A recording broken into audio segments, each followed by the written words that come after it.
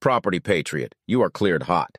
In this episode of the Aim High podcast, I welcome Jason Lavender. He's a successful house flipper from Wichita, Kansas. He shares his journey from being a house painter to diving into real estate in 2017. He started flipping houses and later expanded into wholesaling and other strategies. The key takeaways for this episode include the importance of continuous learning, the value of mentorship in real estate, and the shift in focus from quantity to quality in deals for better profitability. This episode is a deep dive into the transformative power of real estate investing and its impact on your personal legacy. For those looking to achieve new heights in real estate, this is where we provide tools to achieve generational wealth in real estate. This is the Aim High Podcast, episode 67. Hey, good day, High Flyer, and welcome to the Aim High Podcast. Today I'm with Jason Lavender. Good afternoon, Jason. How are you today? Good, bud. How you doing, man? Doing great. Hey, listen, man, it's really good meeting you face-to-face, so to speak, or audio to audio, for those who are listening on the... Would you do me a favor and give me a quick introduction, please? Yeah, absolutely. So my name is Jason Lavender. I'm in the Wichita, Kansas market, born and raised. I had a interesting career before real estate. It was interesting to me. I was a house painter. So that was my foray into real estate investing. In 2017, I jumped in feet first and started flipping houses and haven't looked back. Awesome, man. You jumped into this around 2017 and just really took off. What got you started? Like many people, maybe reading some books, exposed to some benefits of investing in real estate, and quite honestly, watching the dumb TV shows. My wife and I actually, back in the early 2000s, when those shows started popping, we almost dove into real estate, and we were on the fence in '08, and we didn't ultimately do that. And it's probably a blessing in disguise and a silver lining. But yeah, fast forward a few years, in 2017, it was my midlife crisis and I was ready to do something else. And so I always describe it as my get off the ladder moment. I was literally a house painter. I had a good crew and a good company, but I was on a ladder every day, and I wanted to get off the ladder, and I knew real estate would allow me to do that and gave me the opportunities. And yeah, like I said, I haven't looked back. Yeah. So 2017, you started with wholesaling, or how did that work? No, I started flipping houses.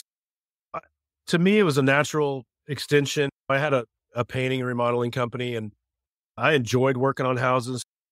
I took a very hands-on approach. I bought my first house at an online auction and did most of the work myself, subbed out a little bit, not much. I wanted to learn all the pitfalls and hit all the bumps. So I did that very strategically. And I knew I had my eye on a couple of mentor groups and some coaching programs. And so I wanted to, as I said, learn the hard way and feel the pain, so to speak. But no, I started house flipping and bought a second one before I finished the first one. I'm very much a shoot first, aim later type of entrepreneur. And yeah, haven't changed much up since then. We still flip houses. Subsequently, through those first couple of years, learning how to work an assignment contract and building out a wholesaling company at scale, learning some creative finance terms and how to structure deals, how to raise private capital, everything. And they're all tools in my toolbox that we still use today. Thankfully, I've been able to drop the tool belt and I'm no longer working in my business. I just work on it. We've got a great team. But yeah, I always say this. At the core of it, I'm a house flipper at heart. I love seeing old things fixed up. It's something about my nature. I love seeing rehabs. I just got back from walking one of our rehabs and talking with our project manager, and I'll never let that go. I know a lot of people scale out of certain positions in their company, and that's one that I'll continue to sit firmly in. Man, and listen, flipping is fun. Flipping is fun.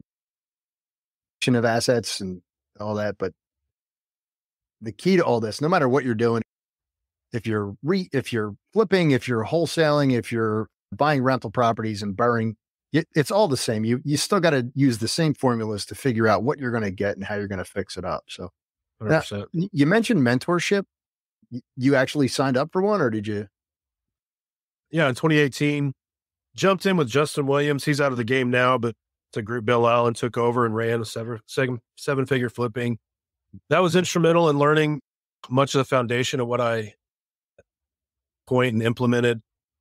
I met Don Costa in 2018 and I've continued to hang in with Don. We've actually got a meetup in Austin, a quarterly mastermind here this week. And so I'll be heading to Austin this week. And Don's been pretty instrumental in just throughout the years, paving the way. He's a OG, pioneer in the space.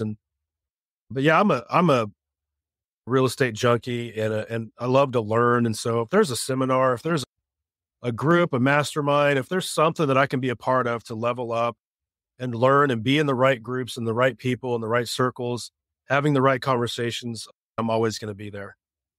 Yeah. When you stop learning, you start dying, in my mind. You're going to wither on the grapevine and fall off. That's awesome. Now, your first deal, you bought it on an auction, an online auction site. How did you source it other than finding it online? But hard money, private money, how did you fund it? Yeah, I always love talking about the first deal. That's something that every investor has in common. And I think it's a neat thread. You don't want to gloss over some of those first painful lessons that we've learned. And yeah, mine was no different. Yeah, I bought it on an online auction. It was Xome.com, XOME. I'm not even sure if they're still around. It was basically REO properties. And in my area, much of the bank repossession properties would end up on Xome. It was a hot mess. The online auction systems you think that you win the bid, you're not really walking away with the property. So we actually won the bid 3 times before we actually closed on the deal. Yeah. They've got all kinds of sneaky stuff that you weren't actually the winning bidder, find out you're bidding against other people. When I jumped in, I didn't know anything. I literally knew nothing. I used a signature loan in my market. I'm in Wichita, Kansas. So it is an easy market. The price points are super low. I talk to people around the country and starter homes are $500,000. Forget it. I bought this house for $24,000. It was a little 3-bed, 1-bath and needed a lot of work. And that's what I had. I had time to give. So I literally funded it with the signature loan, which I credit. And we funded that through all the materials on a Home Depot card. I worked nights and weekends. I had some of my crew over there helping me here and there, but I had to, continue to keep the lights on. So I kept our jobs going. And literally this was my foray into real estate. Bought a second house before I even finished that one. And like I said, I got the bug and I haven't looked back, but did okay on that first one, learned a lot of lessons. And this is something we teach our students. I've got a tremendous amount of less experience through real estate, and you're going to win or you learn. And I learned a lot, and financial rewards on that one were incredibly high, but that's okay. I was an real estate investor, and that was the tipping point, and never looked back. And you progress from there. How many flips have you done so far? We're over 50 flips, over 150 wholesale deals, and so we try to keep our foot on the gas with our marketing. I run a lot of different meetups. Something that I learned early on was networking was key. I can spin myself blue until I'm blue in the face on marketing, and they'll get a return on that. But the X factor for me was always networking, and that's been a tremendous lead source for us. And the meetups and the RIAs that I run, investor clubs, and those have been tremendous lead source for us. But we try to get 20. It's interesting being in the market in real estate for the last 5 years or so. It rewarded a lot of mediocre entrepreneurs. And honestly, I was a beneficiary of some of those, what the market gave us. And it really allowed us to see the last year or so allowed us to see some of the holes in our business. So our 2024 goals are much leaner. We want to increase profitability, but I want to do far fewer deals. And we're starting to see that now. So the volume that we had been accustomed to for a long time, I don't want or need that. And we're going to do far fewer deals and actually be more profitable. Because for a long time, we were buying skinny deals. And Yeah. it's like you would just buy anything that you could. That the market was so hot, you listed something and you were going to have over asking price offers and waiving inspections and all kinds of stuff. And we would buy literally anything we could get our hands on. And for the most part, it did work. Rates have come up and there's not this Midas touch anymore. So guess what? Investors need to be watching their numbers like they always should have been. And that's our fewer deals with greater margins. We're focusing on margins more. Yeah, that's great. You could, over the last few years, you could basically just pick something up, throw some paint on it and sell it for 30 more than you bought it. Yeah, 100%. And that's exactly what we did, or we'd RTO. We did a lot of land contracts and contract for deeds. And there was no exit strategy that we didn't and haven't used. And something I love teaching is looking at all the circumstances and your position in your company. There's 5 exit strategies that we love to teach, and there's one of them is going to rise to the top. And so we try to follow that cue and don't be a one-trick pony. And we'll utilize the different exit strategies based on what the market's going to give us, what the property is going to give us, and quite honestly, which one's going to be optimized monetarily. Yeah, man. Is there one nightmare deal that get about it? What's the one? Always the last deal. Always the last one. Yeah, I'm a perfectionist. Every time we get a project across the finish line, we sit down with our team and our project managers, and we really try to hash everything out and like, what do we need to improve on? I'm, I guess, slightly discontent at heart. And so the last deal is always one that we're trying to improve on. One that steps to mind though is I've only been sued one time, and it was a small claims court deal. I never do another house with a swimming pool. I did this one with the swimming pool. The writing on the wall, this thing did not go well. I could not get that stupid pool to stop leaking, and I should have buried it, honestly. And that was one of my early deals. And anyway, got small claims court and ended up buying a brand new pool liner for this stupid pool. And that was the kid's money on that. Thankfully, I've only lost money on 2 deals. The other one was a terrible foundation that we did not adequately account for, and we lost on that one too. But knock on wood, we try to stick with our numbers, and of the terrible deals, they're going to come. If you do volume, they're going to come. They're going to pop up out of nowhere.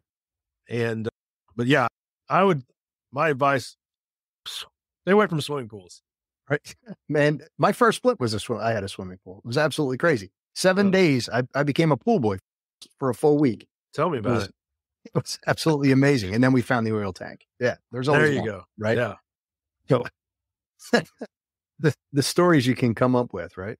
Yeah, So, for sure. So you started out with a mentorship program. It propelled you into the future. Now you're starting your own. What else are you doing? What's new? Yeah, so we're doubling down on our mentorship. We started, quite honestly, it was out of this. I don't know if, Bud, this has been your case, but once you start to achieve some success, people want to know, hey, can I grab a coffee? Bend your ear, pick your brain. And I was in that camp, and I love talking real estate. I love meeting people. I love meeting new people. And I would go to coffee like every single day. I was having coffee with different people 5 times a week. Yeah. And it just got exhausting. And so I decided to formalize that into a mentor group. And I've had a few different iterations of that. It's been informal for a long stretch of that. And about this time last year, I decided to formalize it. And it's amazing. We had our coaching call today. We onboarded 5 new students, and just this past week off a live event that we did. So I just love teaching, and I love seeing the light bulb go off, the aha moments. And so I'm addicted to sharing real estate. And That's exactly what I'm going to be focusing on. We've got good systems and teams in place in our company. And so you hate to, you're never going to say things are on autopilot, but they're as close to autopilot as I can get them. And I still spend time each week inside of our flipping organization or wholesaling, but my time and focus is on our students and seeing their success. And I've got a mentor, Tom Kroll, and Tom's an amazing guy, and he's opened the floodgates of the potential on what coaching can achieve. And so, yeah, I'm hook, line, and sinker. Now I'm all in on coaching. Awesome. I'll tell you, seeing the finished product when you're flipping a house is awesome. Knowing that it went to contract and somebody else is going to enjoy that property is great. But there is no better feeling than watching that light bulb go on in someone's head and watching them get their first successful deal or complete their first deal. That's pretty awesome. I'll tell you, Bud, yeah, I agree completely. But the other thing, the huge component that I love is what real estate can bring and how it can change and affect legacies. I didn't grow up with a silver spoon in my mouth. I was a house painter, for crying out loud. Mm-hmm. And the people that I talk to day in and day out and week in and week out, they see real estate as something that can deliver them from the position they're in and change their legacy. And that's what I love. I get amped up talking to a single mom that has played all the right cards, has saved up their money, and is approaching real estate in the traditional sense of, I'm going to put 20% down. I'm going to play smart. This is what I was told. And this is what I learned. Hang on a second. Let's peel back, that facade, and let's break it down. And we can truly help you. You don't have to play it so conservative and so safe like that. But yeah, just shifting legacies. And that's something that we do. I have an onboarding call Friday, and that's one thing we do is, I make everybody set some legacy goals and I always teach, I don't want to set just a financial legacy goal. That's fine. I'm a firm believer that if you set some goals that are going to matter, that at the end of the day, on your deathbed, you're going to say a lot of things. And it usually is not, I wish I had made more money or worked harder. But if you attach much of what you do throughout to things, people, and experiences, the finances will take care of themselves. So for instance, one of my goal now is, as I've shifted, is I'm going to visit 50 countries in 5 years. And I know we're well on our way there. We just got back from our most recent trip to Rome. I know that if I am visiting my 50 countries in 5 years, the finances are going to be taking care of themselves. So I'm chasing that goal, not a monetary goal. Could feel hollow at the end, and they often do. So yeah, I love seeing the legacies shifted. Not only the light bulbs go off, but the legacy shifted. People seeing what real estate can do for themselves, for their family, for their kids. I've got students that they're strictly in real estate to help put their kids through college or help a dying die with dignity and grace and know that they've got a long road ahead of them. Things like that. To me, that's what matters. Yeah. Yeah, man. Yeah, I'm all about it. That's awesome. Listen, I'm going to ask you the one thing as your wealth increased, but I think I just heard it. Yeah. People are what matters. Is as great as financial gain can be. I think we're all given purpose in our life. And unfortunately, a lot of us will chase something that's always going to be fleeting and always going to be just out of grasp. But yeah, if you can understand your purpose and live live beyond what monetarily you think is at the pot of gold at the end of the rainbow, you're going to be far more fulfilled. And it took me a long time to learn that. And honestly, I drank the Kool-Aid like a lot of people do. And just bottom line, everything had a monetary attachment to it. But yeah, I'd rather live for experiences and time with friends than anything. Yeah, that's awesome, man. So let's Let's go into the soaring four. These are the same four questions that I ask every guest that can help someone who is just starting out achieve new heights. The first one is, what keeps you motivated? So as I shared, what now is students, and then this goal in the back of my head, I'm traveling to 50 countries in 5 years. We're 13 countries in, and I've got 3.5 years left. That is my what's written on my mirror. That's my goal. Outstanding. And 30-3 already? Is that, or 30-2 with 3 years remaining? 13. No, we're 13 in. Oh, 13. Okay, I misheard. 13 in. Yeah. So I'm a little behind, but we'll catch up. I got to get the peanut butter out of my ears. All right. What is one thing you learned that completely changed your mindset? The compound effect. All things daily will change your life exponentially. We make the mistake sometimes of thinking in grandiose terms, but just do the little things consistently. Yeah. What tools do you use? The who, not how for me. So as far as like software and tools and stuff, I'm on a computer right now, early on my computer. It is people. My team keeps me on track. I would be lost without my team, literally. Awesome. And then what is one thing, if anything, that you would change if you had to start over? It was painful as some of the lessons I learned. I wouldn't be the person and the investor that today had I not learned those lessons. So while I would have loved to have not gotten sued, and while I would love to have not lost money on deals or optimized deals more effectively, quite honestly, I wouldn't change anything about the lessons I've learned in my business. Probably one thing I would say, what I would change is not putting good people in place earlier on.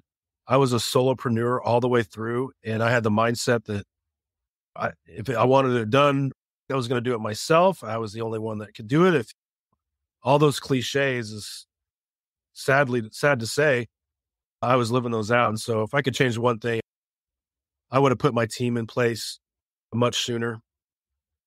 Awesome. And Jason, if somebody wanted to reach out to you, how would they do that? The best place is jasonlavender.ai. It's just our website. They can find out everything that we're doing and all our social media stuff, and find out about our coaching and everything you need to know. So jasonlavender.ai. All right. Jason Lavender, thank you very much for your time. I really do appreciate you being on today, and I will talk to you soon. Thanks, bud. Appreciate it. Thanks for being a part of the Aim High community. Your support drives us to create valuable content, and we can't wait to see your success stories in real estate investing. Till next time, aim high, never stop learning. Bud Evans, signing off. We'll see you soon.